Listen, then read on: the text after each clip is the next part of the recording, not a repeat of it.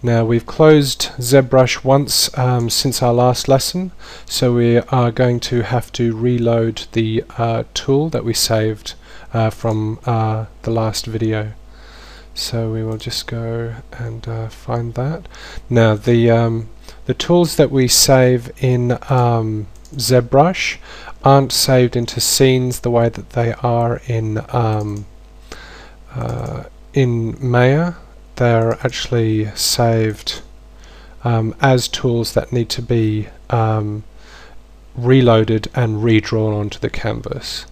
Since last lesson, I saved a new version of our tool with the with a suffix of B, and that's just because the one that we saved during the lesson didn't have the smoothing that we had performed. So I had just repeated the save as function that that I showed you during that lesson. So with that tool now loaded, I'm going to draw it back out onto the canvas and go up to edit mode. You'll notice that we are at the lowest subdivision level. That's because that's where we saved our tool. So we'll just bump that up to subdivision level 3. Now to begin sculpting, I'll just make sure that we have the 3D layer that we created last time selected, just so that we can keep all of our additional sculpting on new layers and tone them down or erase them or mix and match them as we see fit. Now the first thing that I want to sculpt into this are a couple of ridges along the edges here. The reason for this is that this static mesh is designed to be tiled, as in we're going to have a few of these static meshes lined up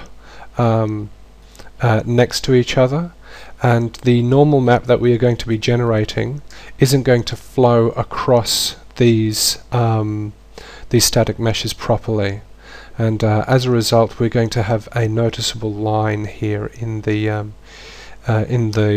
normal map.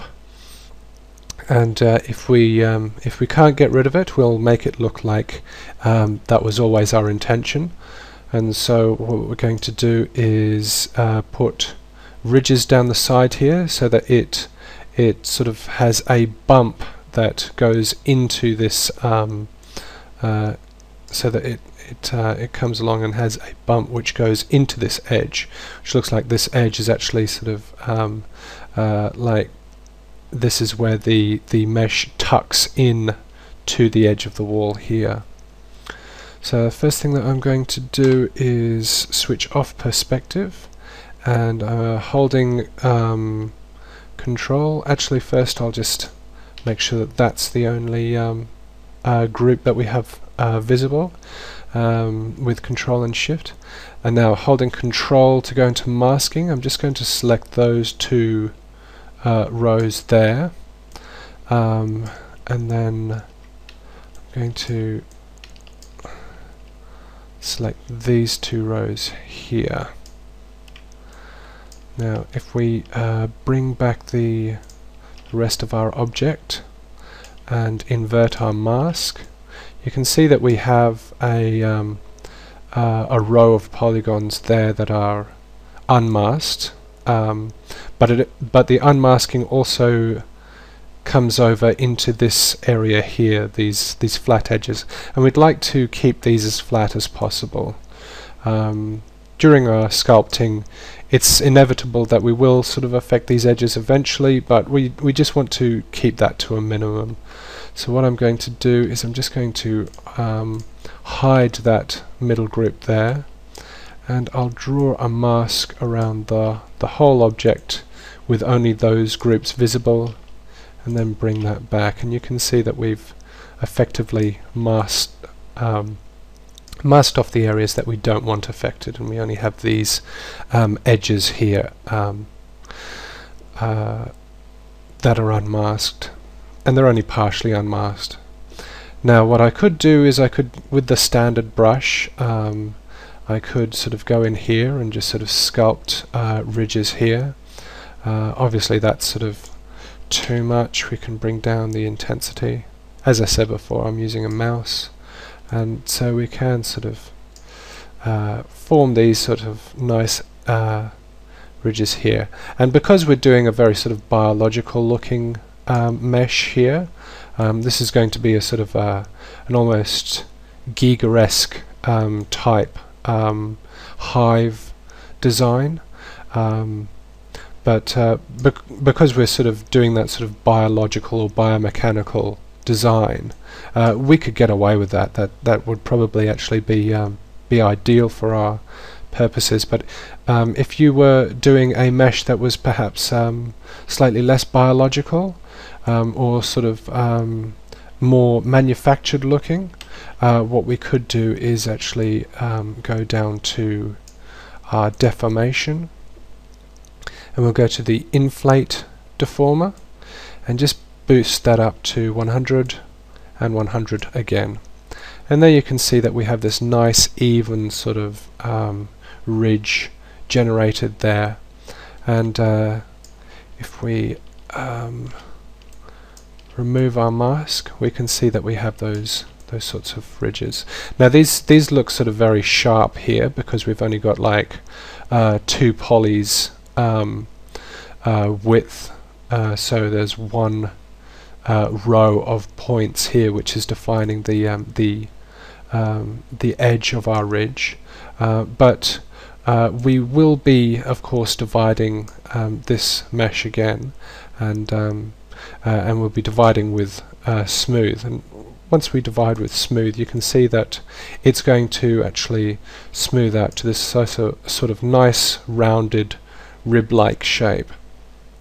And the ribs will give us the impression that this is almost like the inside of some creature or some sort of biological construction, that it was sort of extruded in some sort of hive type manufacturing process. And just put the perspective back on. And so there we go. I will undo that last subdivision. We'll be applying that later on, but for now we're just sort of applying rough the rough details of what we're going to be setting up. For the finer details, we're going to work at higher subdivision levels, but for now we're just using this level of detail. Now I want to put some ridges here as well. That's an example of me forgetting what key to press. I'll just try that again. So I'll just get rid of those and just find the center point by because of our X symmetry we can see what we've got there. I'll just switch on frame, that'll help as well. And so if I switch on the mask, I can put a mask down there and then see how quickly I can work without running out of time. So we reverse the mask, hide that, mask that section, bring that section back, and go to inflate it twice, and then that section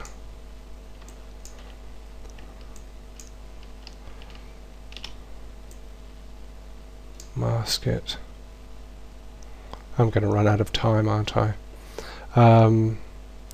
Well, you can see what I'm doing here. I'll continue this in the next video.